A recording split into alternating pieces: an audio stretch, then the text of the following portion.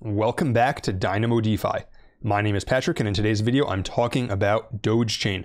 Dogechain is one of the hottest new chains for DeFi, and in today's video, I'll share how to bridge your Doge over to Dogechain, how to get started in Dogechain DeFi, and why I decided to use DeFi on this ecosystem.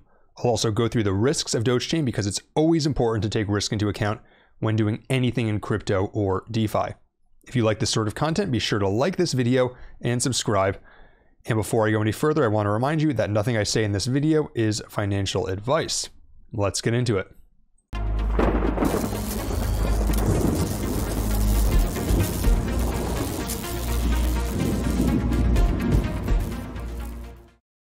First, what exactly is Dogechain? Basically, Dogechain is a new blockchain that launched within the past few weeks that's Ethereum compatible and uses wrapped Doge for transaction fees. So Ethereum compatible basically means that any application that's deployed on Ethereum can be redeployed on Dogechain. And using wrapped Doge as its currency means, of course, that Doge is bridged over to Dogechain, and then you use Doge to pay for things. And so what this means is that you can have all of the things that we love about cryptocurrency, NFTs, games, DeFi, all built around Doge. And we know how popular dog coins, meme coins are.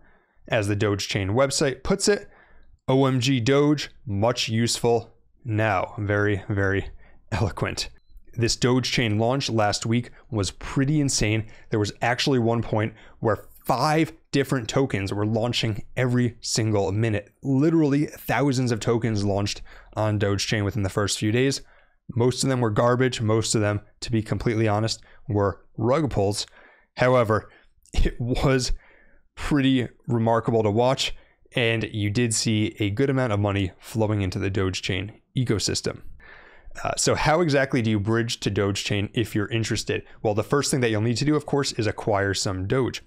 There's a lot of places you can do this. Pretty much all major exchanges have Doge on them at this point. Personally, I use KuCoin, link in the description, to get a discount on fees, and I've used KuCoin for a long time. Once you've done that, you'll need to connect your MetaMask wallet to Dogechain. To do that, the easiest place to go to is chainlist.org. Then you can type in Dogechain on the network search. You'll be prompted to connect your wallet, and then you will click here to add it to your MetaMask. And that, just clicking that button will add Dogechain to your MetaMask, and you are now ready to bridge. Next place that you'll go is to bridge.dogechain.dog/bridge, link in the description as well. You're depositing, so you'll go to deposit, of course, and you can see here that there is already 258 million Doge on chain. So you are going from Dogecoin to Dogechain, and you will connect your MetaMask wallet here. Once you connected your wallet, you will see the option to confirm your address to send Dogecoin to. So you click on confirm, and then it will give you this Dogecoin address. And so this is the address specific to your account. You have to deposit at least 100 Doge.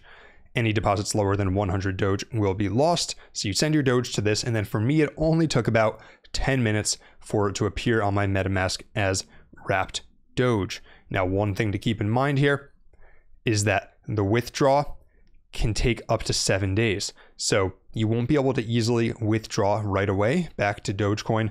There are some other Ethereum bridges like multi-chain right now, but if you want to withdraw your Doge directly, it will take you about 7 days.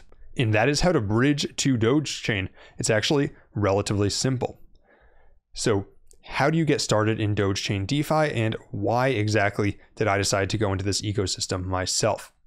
Well, the first place that you're going to want to go is to DeFi Llama, defilllama.com/chain/Dogechain.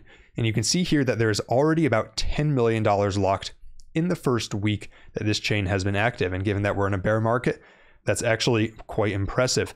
And this, by the way, does not include every single DeFi application that's on Dogechain. So why am I showing you this? Because you can go here and you can see most of the DeFi applications on Dogechain. You can see whether they're growing, you can see how fast they're growing. And this is always a good place to start when you're doing your research to find new DeFi applications on the chain. This isn't enough to decide what to invest in, but it can tell you which protocols are available for you to investigate. One other protocol that I personally like is QuickSwap. So QuickSwap is one of the leading dexes on Polygon. It's the leading native Polygon dex, and they actually redeployed to Dogechain. They're still on Polygon, of course, but they're now also on Dogechain. Within the past few days, the website is dogechain.quickswap.exchange, and you can see here that their farms are quite nice right now. They have 141% APR on USDC Doge. They have 239% APR on USDC ETH and 223% APR on Doge and Matic. So definitely a fan of these farms, especially if you like Doge. And so why exactly did I decide to bridge to Doge, right? Because on this channel, I usually cover more serious types of projects, and I do like serious DeFi projects. However, I also like making money. And if you look at the top coins by market cap, you can see that Dogecoin is the 10th largest coin by market cap. Shiba Inu, which is another dog meme coin, is not even affiliated with Dogechain, is rank 12. And so Dogecoin got to this insane market cap without really having that much you can do with it. You can send it to your friends, you can hold it on Robinhood or another exchange, but there's no real applications with Dogecoin. So my thought is that a lot of these people who hold it, they might want to earn yield on it. They might want to use Dogecoin in various fun meme games. Who knows? There's all sorts of things that you can do with smart contracts that you can't just do with a payment network. And so I think that some of the coins or protocols on Dogechain will probably do well. I don't know which ones yet. I haven't even decided for myself. But because I think that some of the coins on Dogechain are going to do well, I am going to bridge to that chain, and I'm going to test out the DeFi and try to come up with a hypothesis about what the leading protocols on this chain are. That being said, this is not without risk. First risk I already mentioned before is that it's tough to withdraw your money immediately. Although better options are coming up, right now you do have to wait a week.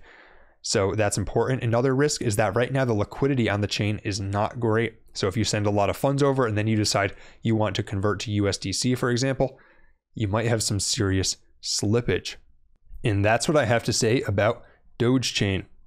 If you enjoyed this video, be sure to like and subscribe.